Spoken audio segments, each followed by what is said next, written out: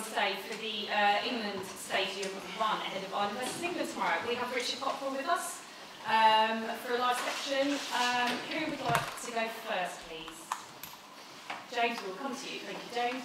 Richard, no one's giving you much of a chance. Can you utilise that? Can you use that in your favour? I think we're just concentrating on ourselves and making sure we get a performance that that we would like to be proud of. So what we know is going to be a big occasion. There's going to be a huge amount of emotion from both teams. We need to make sure that we perform a lot better than we did last week. How can you negate that emotion that Ireland will have St Patrick's Day weekend, the crowd, the Grand Slam, all of that? How can you prevent that working in their favour? Well, we have to play well enough to control the game as well as we can and try and keep the crowd as quiet as possible. We'll see how easy that is and how realistic that is tomorrow at 5 o'clock. But we have to play well enough to make sure we're well in the competition for the game. We've come here to win the game. We'll see how realistic that is tomorrow when we get out on the field. But we've worked hard this week. We know last week's performance wasn't acceptable and good enough from this team, and we're better than that. And we have to make sure that we bring that tomorrow. France were physically on top at Twickenham. Is there a point to prove? Did that hurt some of the guys? Definitely. Look, we started poorly. We never really recovered. And that was the key. It wasn't the plan.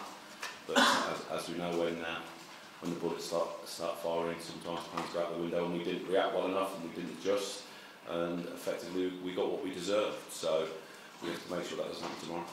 Henry Arundel, I know it's not your area of expertise in terms of coaching, but what have you made of him and the impact he's made? Well, I think you saw from the summer, he's given, well, not even time and space. He's exceptionally quick. He can finish, and he can score something from nothing. So we saw that in Australia last summer in the first test when he came on, and his opportunity to start a game and in a white hot atmosphere and part of international development, but also we think he's ready to come in and make a difference. Has he got a big future? Yeah, 100% he has. We haven't got players with that out and out pace. He's a real finisher, and we've seen that at his club, and we've seen that at test level in part. So hopefully we'll see it tomorrow. Thanks, James. Richard, have you got any experiences from your extensive coaching career where you've had a heavy defeat and managed to recover the next week? Oh, certainly at club level you have that reaction. I'm not sure we were playing second best in the world and then the best team in the world on consecutive weeks, so it's a challenge to bounce back from the game last week against second ranked team to come to the home of the best team in the world at this point in time. So we've got it all to do. We're under no illusions. We've got it all to prove to ourselves and make sure we put in a performance that creates issues for Ireland. And look, like I say, there's no reason why we can't win tomorrow. We're going to have to be exceptionally good at what we do. I imagine it's quite hard to kind of manufacture belief and confidence. How would you go about getting belief and confidence in a group that might struggle for it? Get back on the training pitch, work hard, make sure we're really clear on what we expect, and they know that. Steve's very clear on that. And then we have to go and do it. And it's as simple as that. Richard, there's been a lot of talk this week after the result last week about fighting and proving a point to yourselves maybe.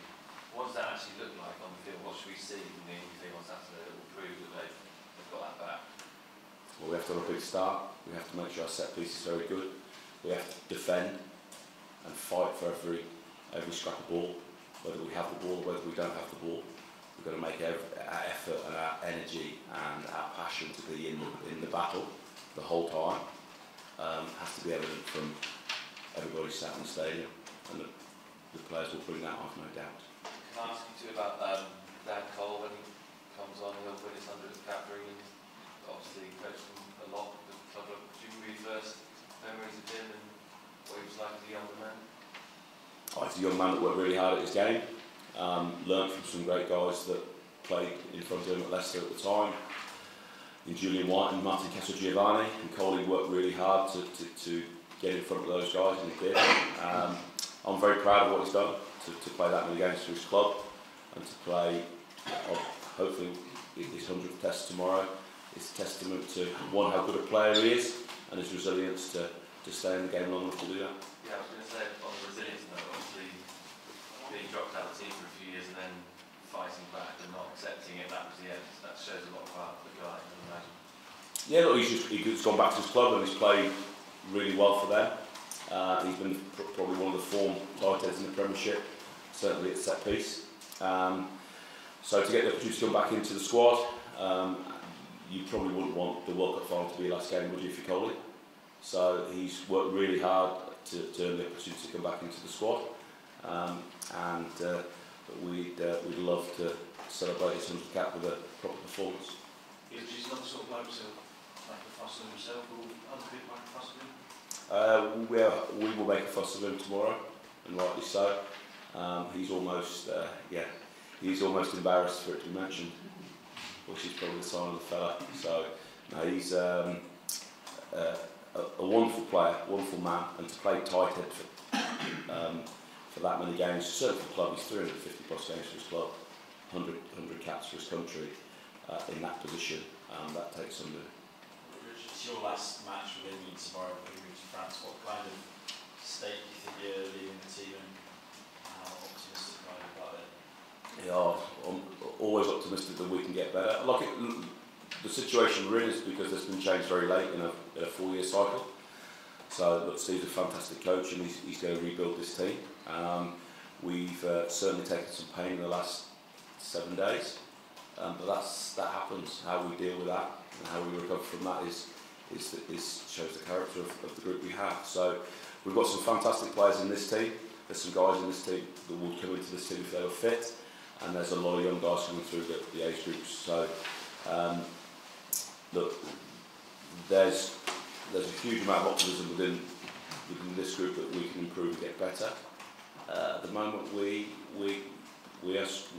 struggled last week. Ultimately you get what you deserve in the game, and we got what we deserved in the end, because that's how we performed.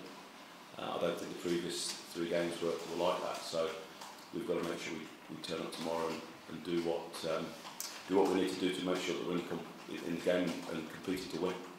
How much fuel does winning pride give a professional rugby? Yeah, a fair bit of fuel, but it only lasts a little while. We've got to do that consistently. Look, Ireland will be very confident. They're a wonderful team. They've got great players. They've been together a long time. But we need to, as a bare minimum, we need to show how much we care about playing for this team, and it needs to be evident from our action on the field. How much, from this point of view, is it a case of keeping in nerve? I mean, a couple of weeks ago you got the biggest win in Cardiff in a number of years, and then you obviously had a very, very bad day. Yep. But how much is it a case of kind of just rediscovering the nerve and holding the nerve from the progress you've made before? Yeah, look, stick to the plan.